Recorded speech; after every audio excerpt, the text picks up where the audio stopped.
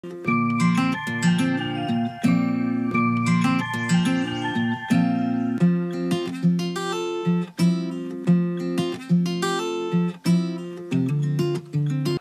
guys, thanks for stopping by. So today I thought I would show you the stuff that I'm propagating for the shop. It's probably about ready, so I'm checking it today and to see if it has roots. And then if we have time, I'll show you the plants that I've got started downstairs. But if we don't have time, I'll show you those next week. So let's do it. Okay, this is my first propagation and it's a big one. This is the Philodendron Prince of Orange.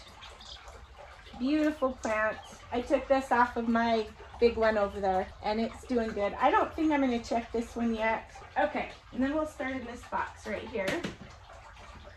I've got multiples of all these, but I'm just going to grab, well, let me show you what it looks like in the box. Lots of stuff in here, and I've got 5 boxes, so I actually need to start some more stuff.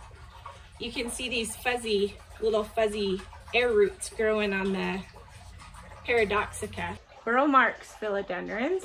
They're doing good. This one's growing a couple new leaves on it. I'll just kind of pull it out and, oh, I don't want to pull all the sphagnum moss off, but you can see there's some root there. There's some roots growing in there. I don't know if you can see them on the camera, but yeah, I would say, oh, there's a root. Can you see that right there? So philodendrons root really well in sphagnum moss, really well. So I would say these ones are ready. The Monstera Perus, they're looking really good. Sometimes these ones, when I've propagated them, they kind of turn black, but they haven't done that in here. And I think I've rooted them in soil before, and this time I did it in sphagnum moss, and so they seem to like that better. See, these ones are slow to root though. See, this one doesn't have any root. Oh, is that a root? No, no roots. No roots yet. Okay, these are the Ripsalis Paradoxica. These ones are super cool. You'll have to Google them so you can see. I'm gonna let these grow longer, obviously. Well, not obviously, but I'm going to. And the funny things are rooting on the top, but not down there. So they're doing their own thing. I respect that. Okay, this one's actually growing some roots. Oh, geez, I'm not even showing you. It's growing some roots right there where the sphagnum moss is stuck to. So these ones probably have a little bit longer to go. Okay, these are the Xereo, the long word that starts with X, Danugii. Really cool. Silver dollar vine is another thing that they're called. These ones are doing good in the sphagnum moss as well, which, well, they're starting to get roots. They're not quite ready yet though, but I'm surprised these ones are doing so well because they're kind of a plant that likes it dry, and it's pretty humid in there. Well, it's really humid in there, and the sphagnum moss stays pretty moist, so, but they do like it. So there's those. This is one that people have been excited about. This is the pink tie lipstick plant, the Asiananthus. I put 3 cuttings in each, at least 3 cuttings in each little, oh yeah, look at the roots on those. So those are ready. I would feel good about sending these out. They rooted very easily, and these have the most beautiful, I love mine. It's one of my favorite plants. Look how the leaves are really round and thick and bubbly looking. And it grows really long, and then it gets really big pink, like pink, like this color of pink flowers that are big for lipstick plant. They're big flowers. Okay, we've got some Cissus rotundiflora. These are really cool. Look at the cute little leaf growing. These ones I'm not going to check the roots yet because I would like them to grow more leaves on them before I make them available. So, but we can still look though and see if we got any roots growing. I bet we do. These are pretty vigorous plants. Oh yeah, there's some roots growing on that one. We probably put these in the boxes. It's been, I'd say 2 weeks ago. Maybe 3. I don't know. I lose track of time. I should have wrote the date down, but these, another one of my favorite plants. This is the Philodendron Brantianum. Oh, they're so pretty. I have a huge one that these all came from hanging up here. Oh, but they're so beautiful. Look at that leaf. It's just so pretty. These ones, let's take a look and see how the roots are coming. This one's a little, oh, I'm surprised. It actually does have some fairly good sized roots growing on there. This is another kind of lipstick plant. It's called the Gracilis. This one is very like dainty and graceful. Gracilis, maybe that's where the name comes from. I don't know, but it just hangs so prettily. The leaves are kind of oblongish, ovalish, but they're a little pointy on the end. Oh, I love this one too. I love lipstick plants. They're fun. And they're pretty easy to get to flower, which is fun. Okay, we definitely have roots happening. I don't know if you can see them on the camera because they're kind of see-through, but I think I'll let these ones grow a little bit longer in here. We've got some philodendron micans. In the past, I have done these in soil and they took a long time. Here's the sphagnum moss. You can see their little roots are coming out, but I'm going to hold off on these ones for just a little bit longer, really just because we already have some in the shop right now. So aren't they pretty? And these come from my beautiful one in the house, my favorite plant of all time. It's a really nice mother plant. We've got some fishtail Hoya.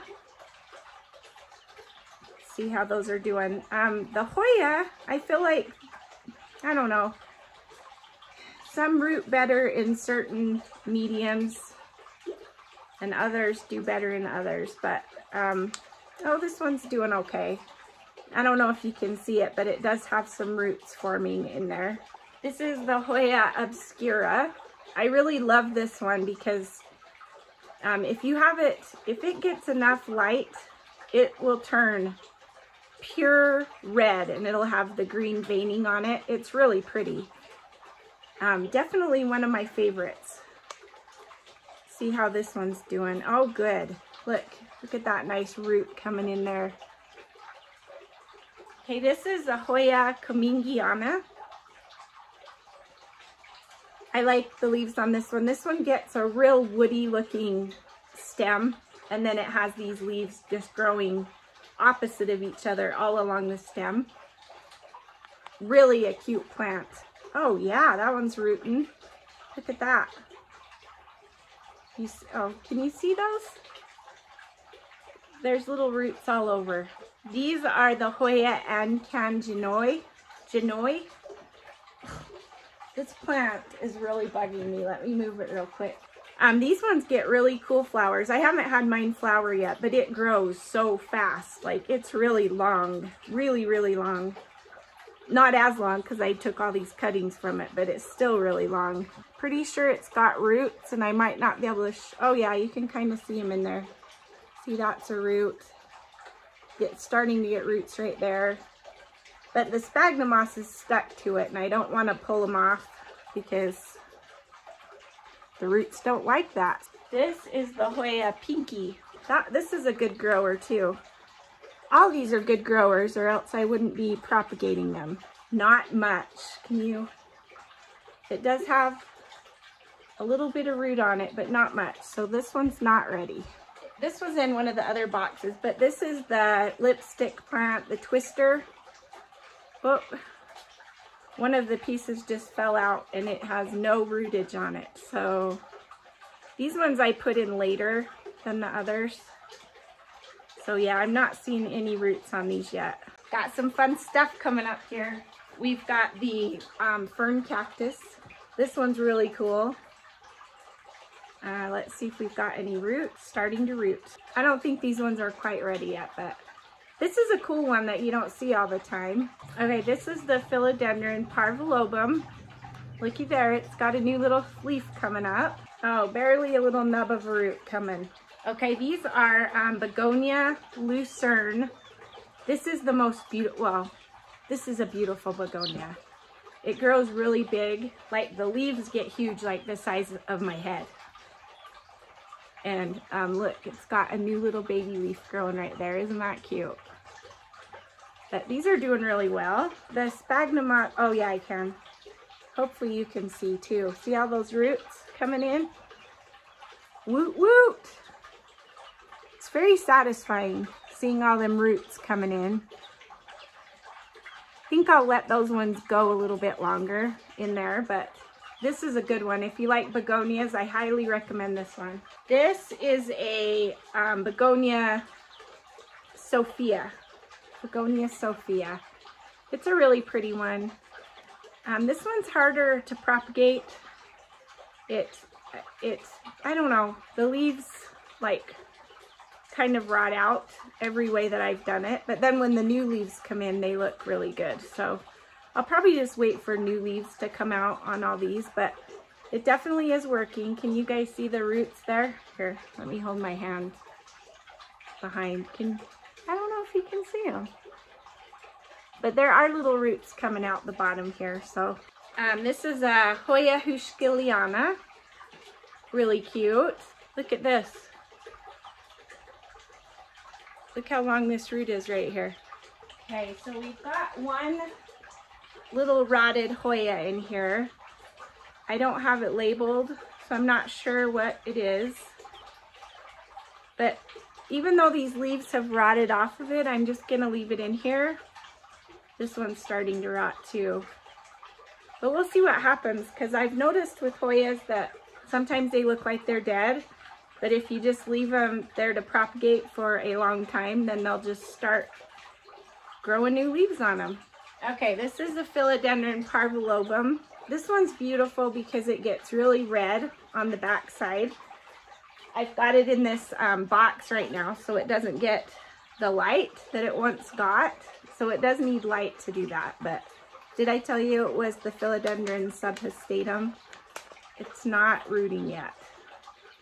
I think it just takes longer too for these bigger ones, you know? The little tender ones, it's easy for them to shoot out roots, but once they get older, it's a little harder to do that.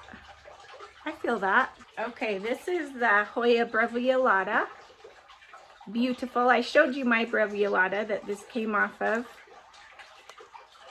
I think last week. Oh yeah, definitely has roots in there. Can you see those? I have these mystery Hoyas too, like this one. I'm not sure what this is. If I had to guess, I would say it's one of the Hoya UT varieties, but I don't know the number. And it's not rooting yet, but there will be like mystery Hoyas coming up for a, and I'll just put them on there for a lower price since I don't know what they are. Okay, so there's a bunch of mystery Hoyas in there, and I'm not going to go through all of them because that would take a long time, and I don't know what they are, which isn't as fun. Okay, these are Hawaiian pothos. These, the leaves, they're a little different. Like sometimes people argue about if they're the same as a golden pothos, but they're not. They're different. The leaves are more like ridgy. Can you see that? And the leaves on them get huge. Plus, it's more of a, I don't know, the variegation on them is different as well. This one's not very variegated yet, but it doesn't get much sun in there, so. And this came off of my Hawaiian pothos.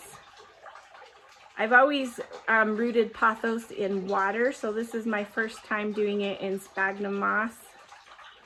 And it definitely has a root because all of the sphagnum moss is stuck to it here. Oh yeah, see it? Okay, this is a Monstera leclerariana. These ones get really big, and as the leaves mature, they get fenestrations in them. Mine hasn't done it yet, but you can Google pictures of them, and they are rather glorious. That's Monstera leclerariana. Oh yeah, look at them roots. See that beauty right there? There's one poking out there. This is a Philodendron Tahiti, which is a super cool plant. I love the leaf shape. Some people say the Tahiti and the Mayoi are the same thing, but I don't think they are, because I have one of each and they're very, very different. So, root, yay. Okay, so this one's doing good too. These are, okay, well, I've always called them Pothos Enjoy. Well, they're Syndapsis actually, but then someone said, no, those look like something else, which is a rarer one, and I can't remember the name. And I'm like, yeah, they could be that one too. I know they're not pearls and jade, but those three are very similar. And I don't know, I've always felt like my Pothos Enjoy is quite beautiful compared to ones that I've seen at the nursery and stuff. So, and these are all children of mine. I don't know. I'm gonna call it Pothos Enjoy for now, and I'll have to figure it out. And it's got roots coming on too. Right there. Yeah. Okay. So these ones are well on the way. This is a Philodendron Bob C. Love this one. This one you gotta have a lot of room for because he's big and he grows big. He's got this beautiful new leaf that's coming on, and look at the air roots that he's getting. This funny guy, he is just starting to sprout those roots down there, but like I said, these bigger ones, these older ones, it just takes longer. This is a Philodendron eximium. I don't hear about this one hardly ever, and I think it is so cute. Look, it's got a new little leaf coming in. I love, the leaves are really thick, really glossy. It's more rigid, stiff, like firm. It doesn't really hang so much, but it grows, it does hang, but it's just different. It hangs because it chooses to hang and not because it flops, if that makes sense. So I guess it doesn't hang technically then. Oh, there's one of my hairs. Yeah, I've got one of my hairs on everything. Yeah, this one definitely has roots because the sphagnum moss is stuck to it, but I can't get to it without, but it is in there. So this one's doing great, and I have very limited amount of these, but isn't that pretty? Love it. That's the Philodendron eximium. These are Philodendron silver stripes. I also think that my personal silver stripe is a lot prettier than ones that I normally see, and these all came from that mother plant. No root yet on this one, so I'm going to take that to mean that the other ones aren't ready yet either, but isn't that pretty? This is the Philodendron, or Pothos Global Green. You're not seeing the loveliness of the color on this one, but the leaves are quite fantastic. At least I think they are. And these are just little fellers, so I'm going to let them grow more. But it's got a nice root on it. Okay, this is a Philodendron narrow, Philodendron jungle boogie, whatever you want to call it. You should probably call it by its scientific name, but I can't remember those. Oh yeah, it definitely has roots because this whole ball is like stuck. See there's a root right there. This one's doing great. I'm pretty sure, well, I know this is a new leaf. And I'm pretty sure this is a new leaf since I put it in here. So yeah, this one will get really big, and those leaves are pretty cool. Okay, and then this is the philodendron, or the Monstera siltepecana. Love this one. Look at the pretty leaves on that. See how this guy's doing? Oh yeah, he's definitely got roots, because there was some tension when I was pulling him out. And the sphagnum isn't really wanting to come off of him. Okay, he definitely has roots. You see that one? And there's more in there. I'm not going to pull this all off because I hate to disrupt the little feller. Okay, this is a philodendron, or Peperomia acuminata. This is the green variety. I love these. I've tried to grow the what are they called? The Peperomia maculata, which I love them, but I've done it 3 times I think, and I've killed all of them. But these are quite similar, maculosa, not maculata. These are very similar because they get the big, huge, thick leaves on them, and they're easy. Oh yeah, I'm not even gonna pull this one off, but do you see all those roots right there?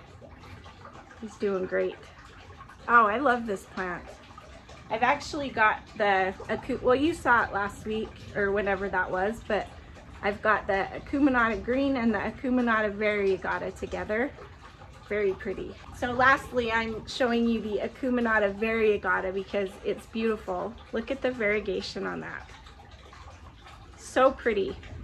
And this white leaf was on my plant for a really long time, and it didn't die like the white leaves do on other plants, so I'm impressed. Let's take this guy out and see. Oh, he's got a little bit of rootage going on there. Can you see it? I don't know. Can you see that? Well, that's about all I've got propagating. I need to get some more propagations going. But they'll be coming up on the Etsy shop, which is the Plant Haul on Etsy. And we also have a website, which is www.theplanthall.com. So check them out if you're interested. And I'd say all of these will probably be on there within 3 weeks. So, and another note, because people always ask, I put new plants on Fridays. I think we've spent a long time doing that, so I'll show you my plants downstairs next week. But there is something, and the experiments and the snails and all that stuff, but I want to show you something new that happened this week. It was kind of a happy little accident that I knew would happen, probably, if I went to a certain place, and I did. Okay, I'll show you. So these are my new little chickies. We have 11 of big ladies out there, but they're starting to get older, so they're probably gonna get to where they stop laying. And like I said, I went to the hardware store, which I knew I shouldn't have, or the feed store, and I knew these little chickies would be there, and I knew I wouldn't have self-control, and I was right. And my husband doesn't help. Most people like me, at least, like they have a husband who says, no, no, no, you know, but no, my husband's like, oh, just get one of all of them. Yeah, get that one too, you know. So I don't know if that's good or bad, but I sure love my husband. He's a good guy. And we get a kick watching these. We come out and check them out and peek through the window because we can see them through the window right there. So we'll just come and look at them. But anyway, I'm going to try to hold them every day so that they're a little bit more friendly and than my other ones. My other ones are really friendly, but they don't like to be held. So let me tell you, I don't know which ones are which, mostly. I know, sorry, let me do it the other way. This little guy with his head in there, the yellow one, he's a buff Orpington. And then this little guy right here is a lavender Orpington. Those are both super friendly in my experience. And then we have a blue cuckoo moran. and 3 cochin. I can't remember what colors I got, but there was a gold one and a partridge one, and then I don't know what the other one was. And then we also have a blue Andalusian. So we got some different ones this time. And then this little guy down here, he's sure being reverent. What are you doing? Are you tired? I thought I'd just give you a real quick glance of what's happening down here. So next week, I don't know if you can compare, because I'm sure they're gonna grow a lot. Some of them I need to repot because, like, what one was I looking at yesterday? Like, the roots are going insane. These guys, look at that. Look at that, it's crazy. So, I thought I cut off all the buds on these.